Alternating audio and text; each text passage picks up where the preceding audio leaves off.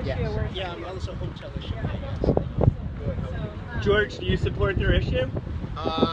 We support anytime workers want to get more money. We're there. Are you lobbying for $15 an hour for the hotel industry in Providence? Are we lobbying for that right now? I mean, have you been pushing that with legislators? I think that we lobbied last week. You did? Yeah. Okay. Oh, yes, sir. Yeah, good. We sent an email out and talked to them. Councilman. What do you think, George? Do they have a chance? I don't know. You always have a chance as long as you're fighting. There's a sense that big labor didn't come to their side. Well, we did what we were involved. Okay, I didn't see you at the protests that they had here. Well, I was doing other stuff.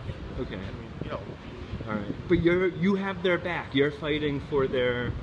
We lobbied, and unfortunately, they put it in the budget. I don't see much hope of getting it changed right now, to be honest. But that's, the budget's going to be signed by the governor, so that's it. Right.